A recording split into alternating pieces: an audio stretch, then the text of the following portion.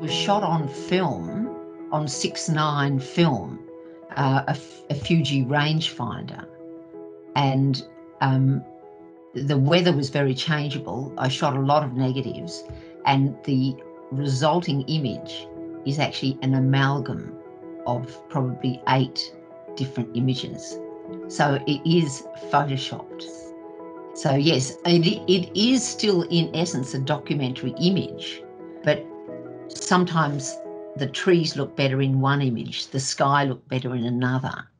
And, you know, I moved certain people. I could choose what actions to have people doing.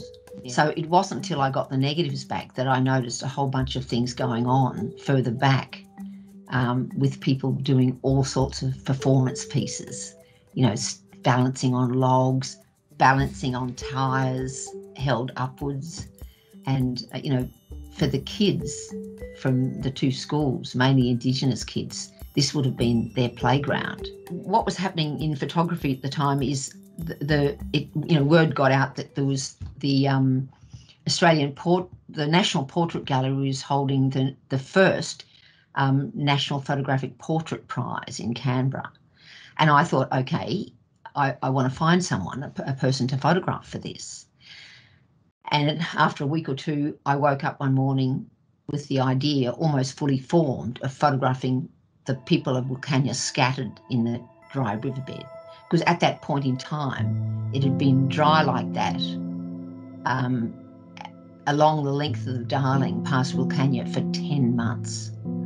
So I phoned 3 people in Wilcannia, and they said yes, people would love it, people would come to the site. And then I phoned a friend, Maylee Hunt, who was a photographer and a National Art School graduate, and she said she would love to come out with me. But basically, I'm up the 3-metre ladder. I've got a megaphone just to direct some people. And Maylee's handing me up. We seem to go through roll very quickly. She's handing me up rolls of film and also doing continual exposure meters. The intention of the photograph was most definitely to highlight the tragedy that was happening on the Darling. I grew up on 2 sheep stations out of Wilcannia. Yeah, I mean, when I was born to 7, we were, 120 kilometres from sort of everywhere, and 80 k's from Wilcannia.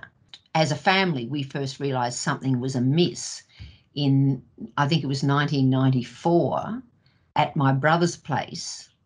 There was a strip of river where you could see upstream and downstream, and there was a mere trickle of water in both directions. I kept going back to a couple of spots just to check out what was happening. And in fact, what happened is the river just got worse. My aim was for the image to become a finalist in the inaugural, National Photographic Portrait Prize, in order to, publicise the plight of the river. In 2007, I'd already been working artistically with the river. I guess you realise over the years how kind of close you feel to the river and how much it's, part of your psyche.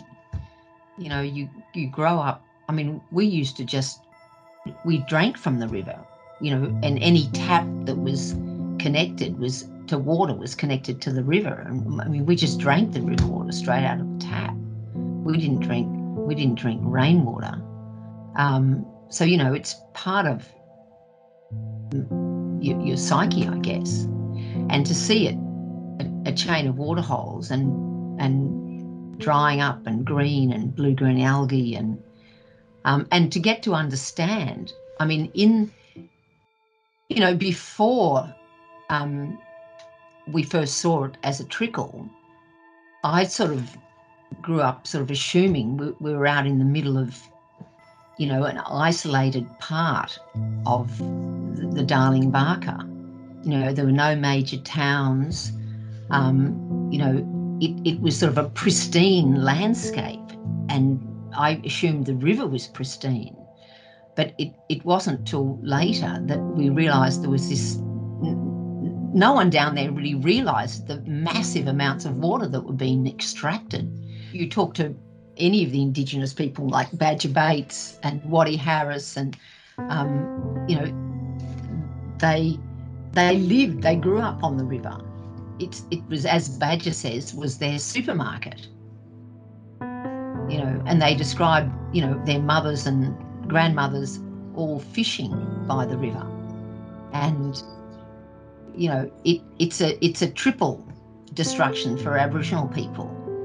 You know, their land, their language, and now the water. The funny thing about the river is, you know, particularly when I was living in Sydney, but still when I'm here in Dubbo, you go out there once and you think, okay, oh great, I'll go out and photograph the river with this nice brown colour, you know, but then you get there and it's not, it's green or it's clear, you know, occasionally.